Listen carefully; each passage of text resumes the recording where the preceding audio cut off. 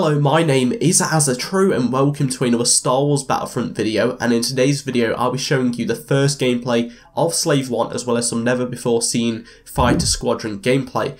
And this is on Tatooine at night, one of the Tatooine Fighter Squadron maps in the X-Wing, and now we switch to the Imperial side and we can see the TIE Interceptor in action as well as the TIE Fighter now. Those engine sounds are so good. Next up is actually going to be the Slave 1, so prepare yourselves. Comment below if you cannot wait to fly that legendary ship. It's going to be absolutely awesome. Here we go, there we go, the Slave 1. It looks fantastic, it flies fantastically, and it has the arsenal to take down anything that steps in its way, including the Millennium Falcon, which is another legendary ship that you will be able to fly within Fighter Squadron.